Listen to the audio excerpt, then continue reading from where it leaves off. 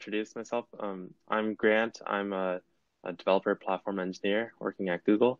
I work on G Suite, so that's everything from Google Docs, Sheets, Slides. Uh, they have APIs, Google Drive, Gmail, etc. And in particular, I work a lot on AppScript. Um, so I maintain the GitHub samples for Google AppScript on uh, the GitHub org G Suite devs, as well as the command line tool clasp that came out earlier this year. So I want to show um, how you can use some of the more advanced features of clasp, including TypeScript, with your AppScript projects. So here I just have a simple slide deck. And you can just go to Tools and Script Editor, and you can see I have a simple AppScript project. It's just basic AppScript and some HTML. So this demo, you first have to say OK. You can manage your slides. It basically allows you to create a sidebar in which you can translate text from one language to another. Let's say I want this in French. It'll translate the content into French, or translate it into Chinese. And so you can see Google's obviously translates to Google, but the rest translates to Chinese. And so that's powered by this code. Let's say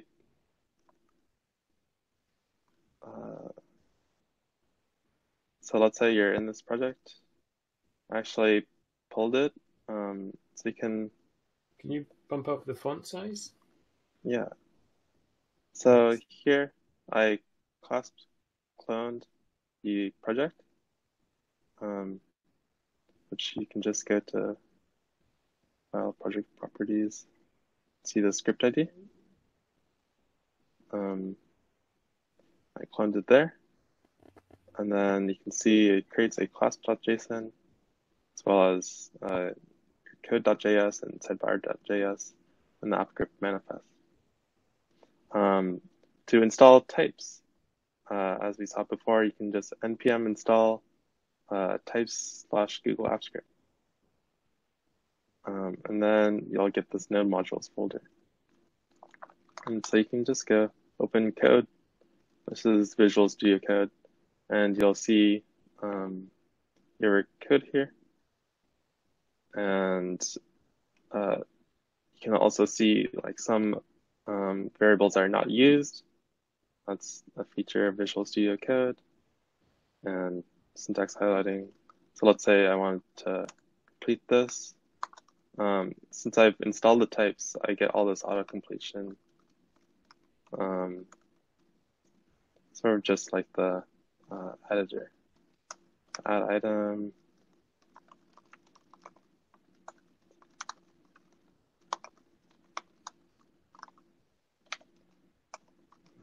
Add UI. So I just copied that code. But you can see all the, you don't have to completely fill out the methods. They'll all autocomplete for these types. So let's say you have a GS file, but so you can see like, this is declared but never used. So let's say you have a GS file, but you want to use Lambda functions or async wait or some fancy ES6, ES7, and ES8, or just TypeScript. Also, the only thing you need to do is change your file extension from code.gs or JS to TS, and you'll see the file doesn't change, but you'll be able to say, hey, this is a constant, and if I try to say set it to something else, type Visual Studio Code, as well as other editors will say you cannot do this. It's a read-only property because it's constant. Let's see, you can convert this to an arrow function, as well as all of your functions into arrow functions if you like that syntax. And let's see. Also, I have so this is the project Google Clasp. I have a guide on TypeScript on all the different features which you can use with your AppScript project. So TypeScript, first of all, it's a superset of JavaScript, which can compile down to plain AppScript. So it's a bit of an advanced layer on top of AppScript, but on top of JavaScript, but it allows you to do some cool things like you can have arrow functions, optional structural typing, classes, type inference. So the identifier will be identified as a certain type. You can have interfaces, so you can say this method must return some object of this certain shape, and a bunch more. TypeScript support was released, I think, 2 months ago or something. And allows for existing projects as well as new projects to use TypeScript. So as I just showed, you can simply just rename your file from GS to TS. And in fact, when you class push, you'll see all the files. It's pushing code.ts, which is right here. And when you actually open that file, you'll see that you'll have these 2 lines that support node modules, so that you don't, if there's any module that is using exports or module, those keywords, it won't break the AppScript compiler. But the code will look relatively similar. You'll see there's vars instead of the consts, which I think we said there. And the code will be pretty much the same. So I guess it's been announced that Google AppScript is going to move to, I think it's the V8 engine, which will be ES6 or 8. Yeah, so I guess it really makes sense if if you start using TypeScript now, you're essentially going to get the benefits of when the V8 engine comes in. I'm guessing that when you compile the scripts, it'll use the latest coding conventions that work within the script editor. Yeah. So once ES6 and V8 is ready, it's already been announced at Google Cloud Next. Then instead of transpiling this from TypeScript to ES3, we can transpile it to ES6 or ES7, the latest version of V8. So a great way of future-proofing. I imagine Google will obviously continue to support older scripts, but to get the benefits of some of the new ways that you can do stuff and make your code readable. So sort of similar to the way that the web has progressed beyond what browsers can support currently. Pretty common in the web world where you can code out a future version of the language spec but you can make sure that you're supporting browsers such as like IE8, etc. So I'm hoping that TypeScript will be able to support local app script development outside of script.google.com, and perhaps even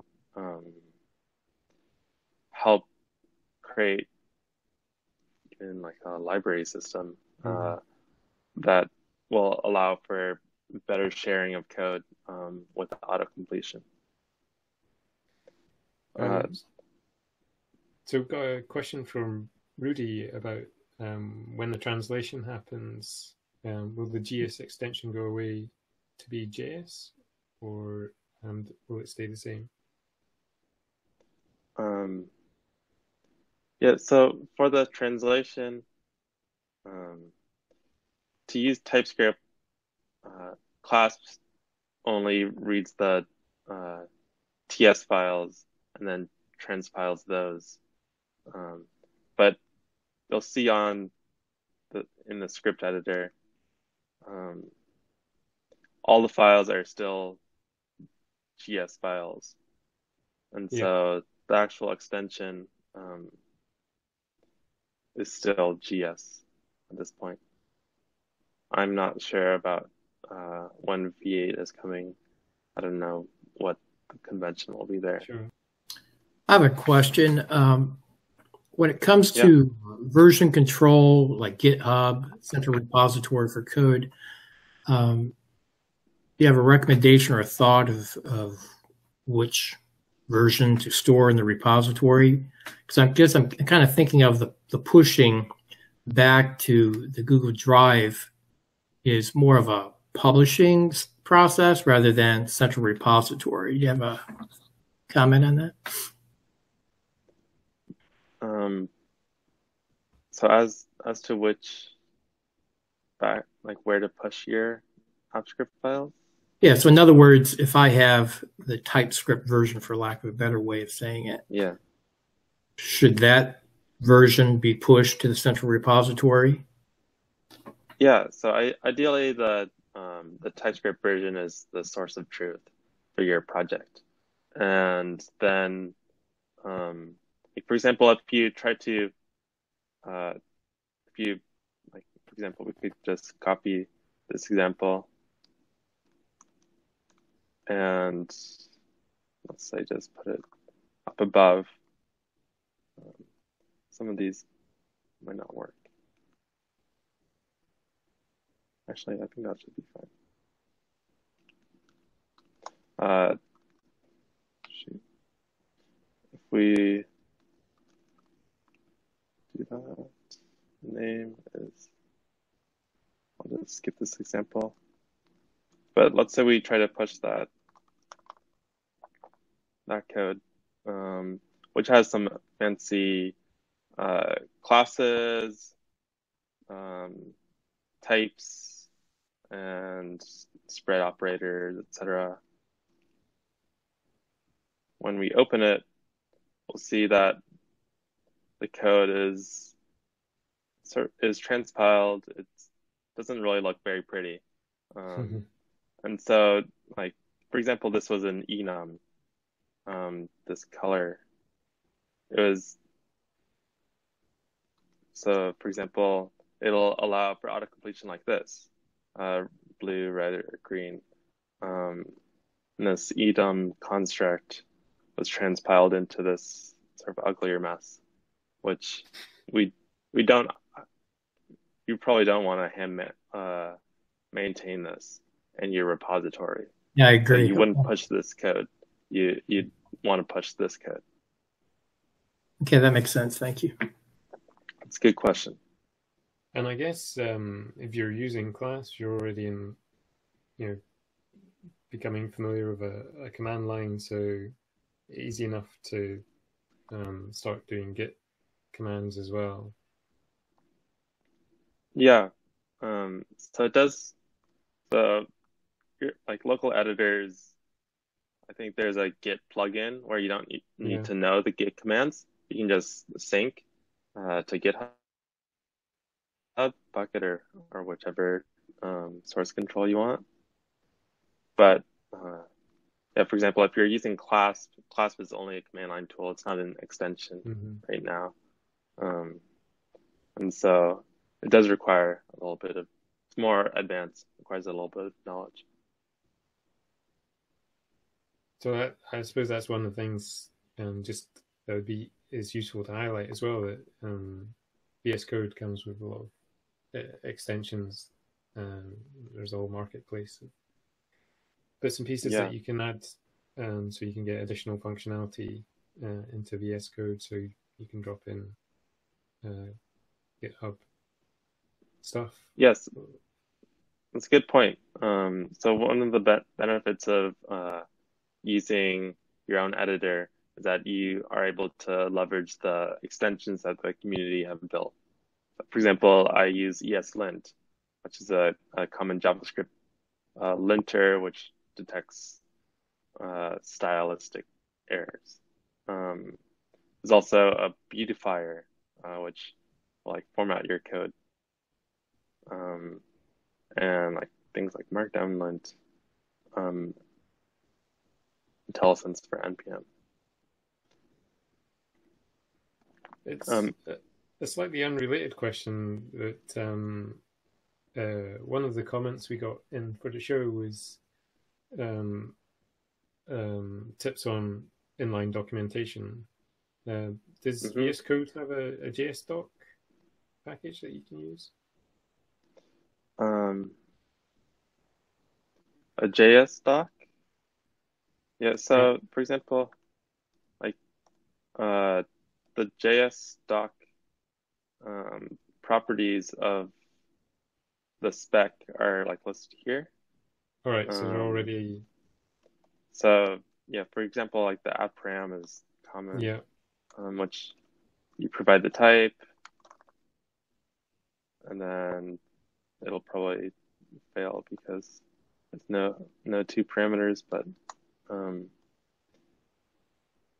think if you try to see a usage of this, it might see it'll show the opens a sidebar in the document, Java doc param. So that's very useful. I wanted to show one more thing that I actually was working on last night. So I don't know if it'll work, but let's try it. So, Stackdriver is one of the primary ways to get debug logs into with your source control, and logging is very important for all languages. One of the things I've been working on is trying to make it easier to log within clasp, and basically have a log system where you can just see the logs being streamed. So let me see. Let me make sure it's set up correctly. So the way to set up clasp logs, I'll do it manually. First, you need, in your clasp.json, you need to have your project ID. And the way to get your project ID is to, currently you have to use the script editor and go to Resources Cloud Platform Project. Here you'll see the project ID prefixed with project-ID. And you copy it here.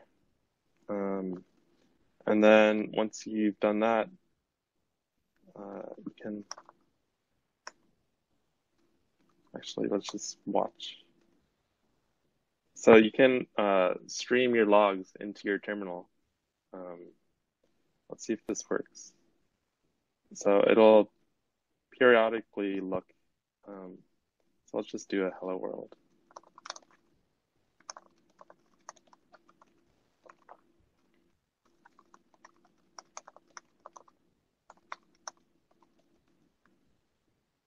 So running a function which will use console.log, which goes to the Stackdriver logs.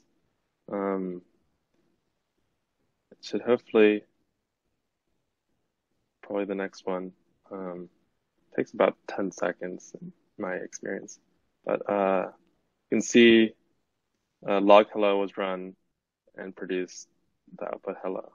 And so you can, this will like query the Stackdriver logs every 10 seconds or every 6 seconds or something. And you could have some like complicated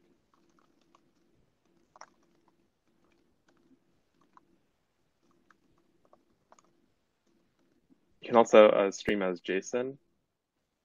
So if you had some JSON, it'll show the full output as JSON in case you wanted that.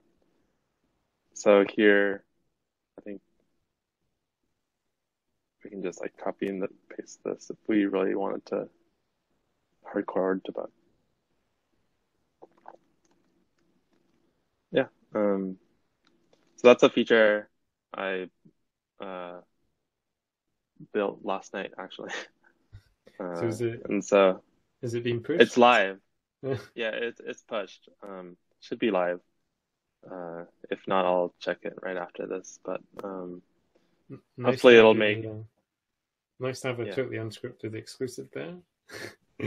Yeah, it's like the banner at the bottom. Breaking news.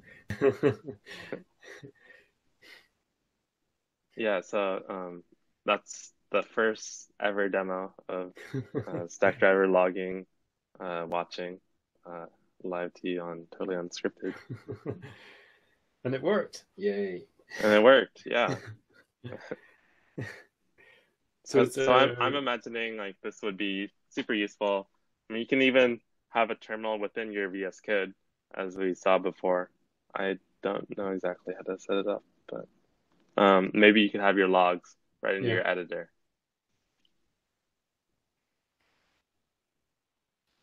Certainly for those doing local script development, their world is increasing at a rapid pace.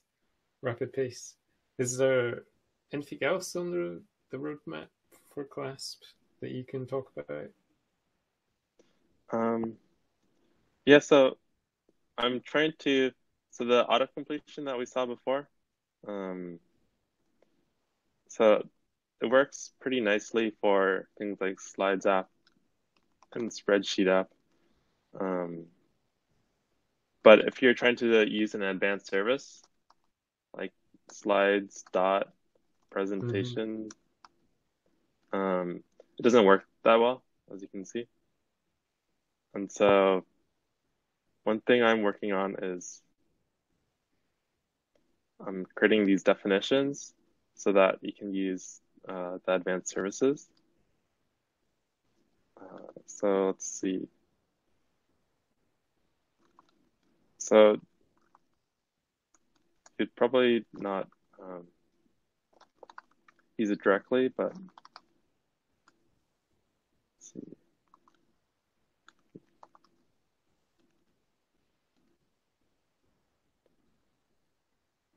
Well, I'm not sure exactly how it works. It's too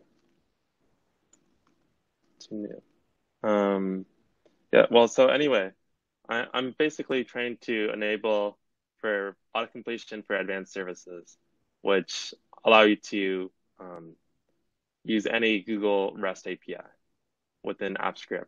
So let's say there's not this Slides app or Spreadsheet app. Maybe you're using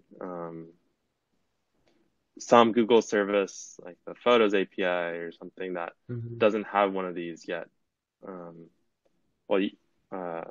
Soon, hopefully, you can have autocompletion right in your editor. Would that include Firebase? So I'm not sure. It might. If it's a standard Google API, well, Is it? So I take it you're just compiling the definition of the Google API Discovery Service. Yeah, it uses the Google API Discovery Service, but it also, since there's also more APIs than just these ones that Google offers, I'm working on these initial ones. Mm-hmm. Yeah. Okay. Thanks.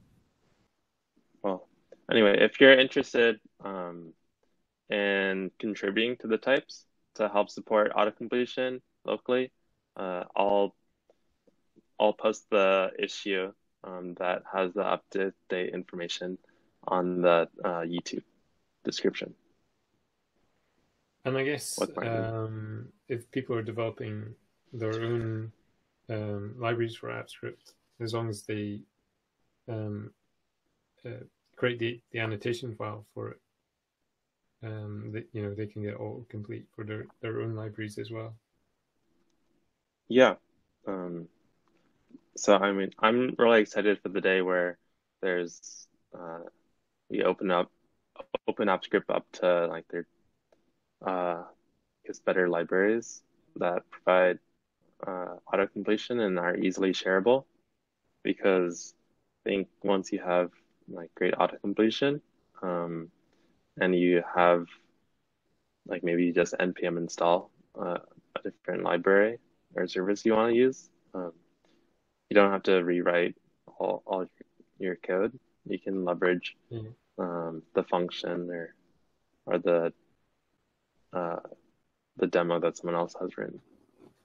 So please, if you have feature requests for Clasp, if you like Clasp or you haven't used Clasp for AppScript because of one specific thing, please file an issue or upvote an issue, and I'll definitely try to implement it soon. There's to find out more about Clasp, I know the GitHub repo's got lots of documentation as well. So like you've showed some of it as part of the show in terms of, and I real dipped into it as well in terms of setting up Clasp and using TypeScript.